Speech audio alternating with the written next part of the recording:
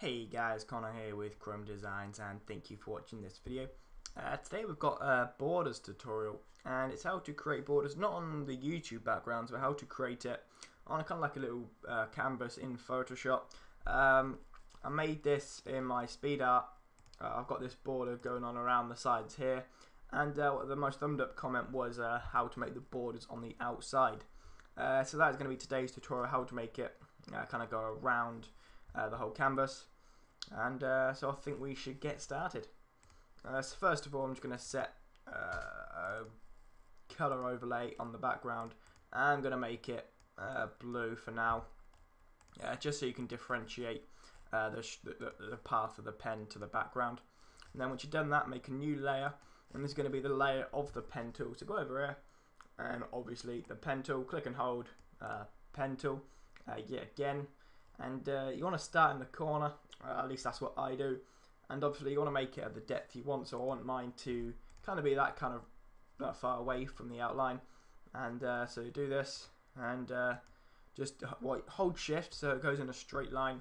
Recommendation, I always hold shift for like everything when making the border. Maybe just come out a little bit, go out, back in, hold shift, just click. And so these little side things are always going to be at a 45-degree angle, and it's going to go back at a 45-degree angle, so it's always going to be even, like so. And you can just go across the border here, and just keep going along. In fact, you can just do one big stroke. I'm not sure why I didn't do that initially, but there we go, and back up. In fact, that's the hard point, matching it back up from here to up here. So you want to get the right kind of line.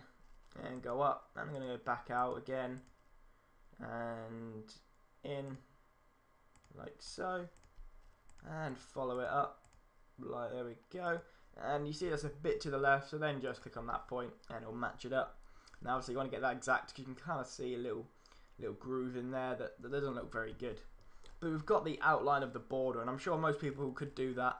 I know maybe a bit of tips, but most people could probably do that. But to actually get it into a border is a thing that kind of some people struggle with.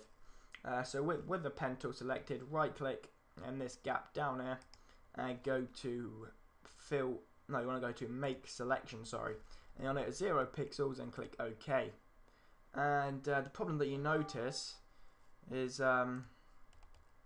it fills in the middle.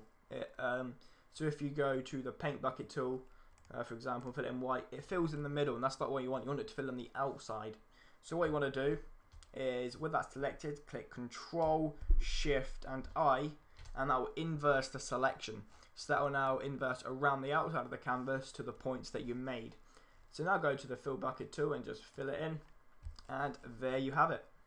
That's how to make the borders. Maybe go into layer styles, add a bevel and emboss, maybe go to inner bevel, chisel, hard, and just increase the depth or the size or whatever, something until it looks good. Add an outer glow, make it black so it kind of looks like there's a light coming in from above.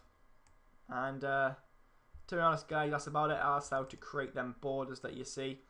Please remember to like, comment and subscribe. Obviously not to forget, leave your tutorial suggestions in the comment section below. But that's all from me guys. I've been Connor of ChromeDesigns. Thanks for watching this video, and I'll see you guys soon. Bye.